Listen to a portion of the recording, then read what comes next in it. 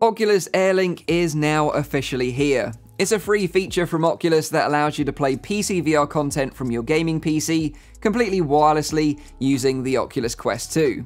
And this means you don't have to worry about getting tangled up using Oculus Link cables anymore.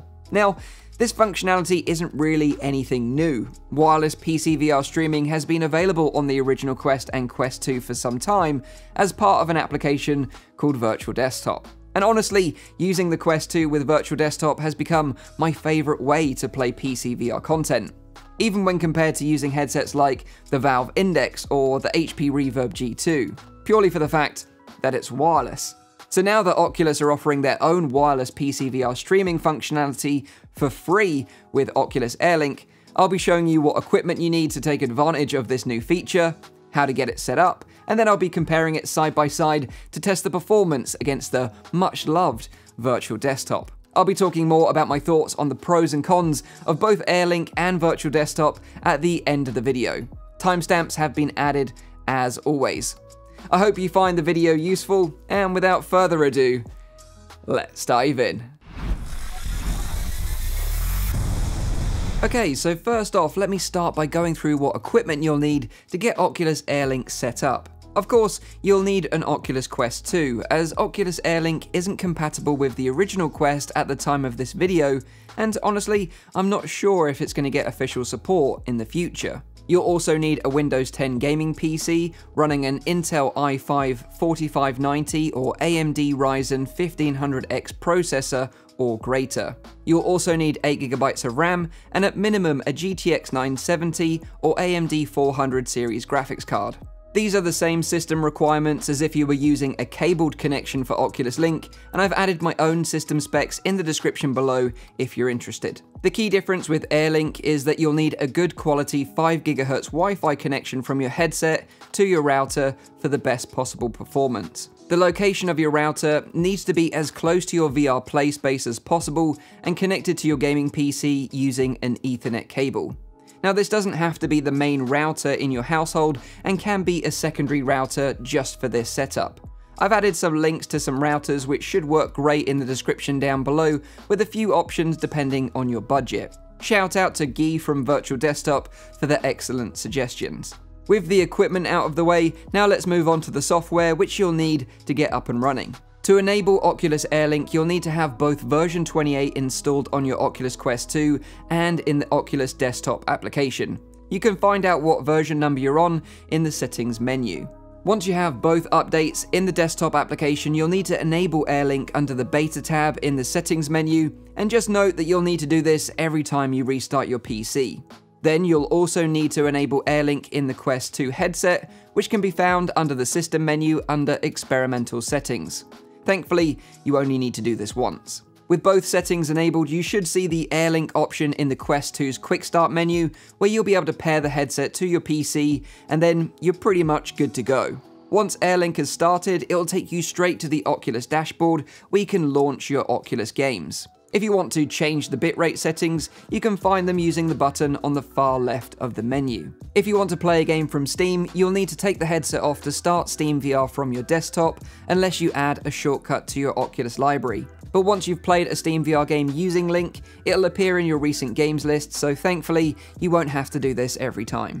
And now let's get on to the fun part, testing both Oculus Air Link and Virtual Desktop side by side with some PC VR games from both Steam and Oculus. Now for this comparison, I'll be showing you footage captured directly from the Quest 2 to show you the streaming performance I experienced in the headset. Just bear in mind, the Quest's video capture compression does crush the visual quality somewhat, and in both cases it looked better in the headset than it does in the recording. To make this a fair test, I set both Air Link and Virtual Desktop to 130 megabits per second bitrate in their respective settings. And now getting into the gameplay, let's start with Lone Echo. With the sequel releasing on PC this summer, I thought it was a great time to go back and recap the story of Captain Olivia Rhodes and Jack. The performance of the game was indistinguishable between the two methods, although looking back at the recorded outputs, Virtual Desktop's image looks a little bit warmer, even after I'd turned off the vibrancy setting in Virtual Desktop's menu. Despite being 4 years old, this game still stands today as one of the most visually impressive VR games available, and I'd highly recommend it if you haven't played it already. Next up was Against, a new take on the music rhythm genre with nightmarish action set in a 1930s noir New York. The game is in early access, so it has limited content right now, but it was pretty fun nevertheless. This game was running from Steam, and again, performance using both Air Link and Virtual Desktop was great. And honestly, if I had to take a blind Pepsi challenge between Air Link and Virtual Desktop, I think I would struggle to tell them apart. Next up was the Oculus version of Medal of Honor. In all my tests, I was getting on average between 35 and 50 milliseconds of latency using both applications. But just bear in mind that the latency numbers in the performance overlay in Virtual Desktop isn't an apples to apples comparison to the performance overlay in the Oculus debug tool.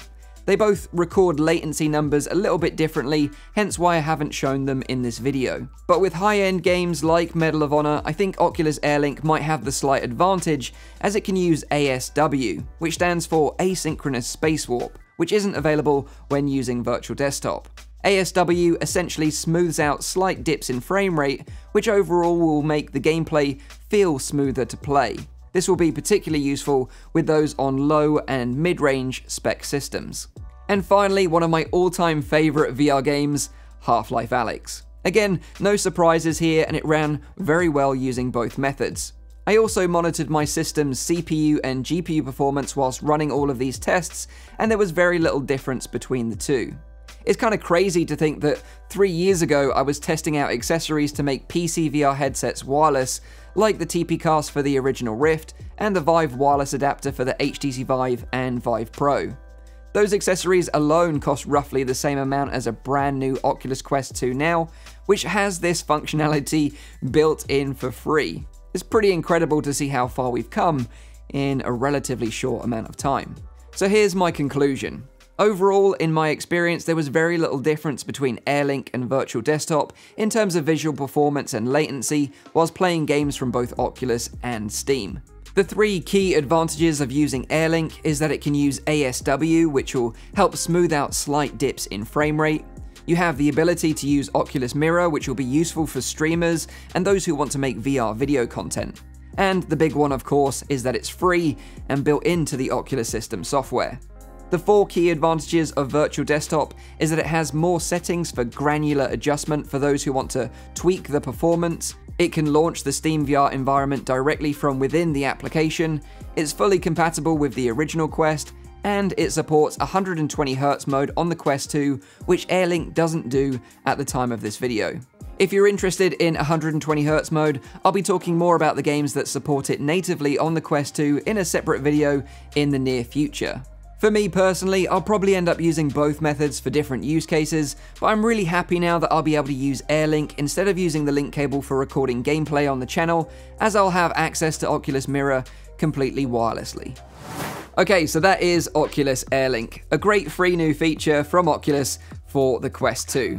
I always kind of felt that it was inevitable that they were eventually going to release a wireless PC VR streaming feature, although I have to say I didn't expect to see it until the next generation headset, and I thought that they would probably release their own wireless dongle or adapter as an optional accessory so they could have full control over the quality of the streaming themselves instead of relying on third-party routers.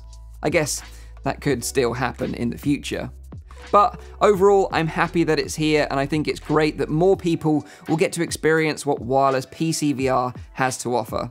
Like I said at the beginning of the video, it's my favorite way to play PC VR content.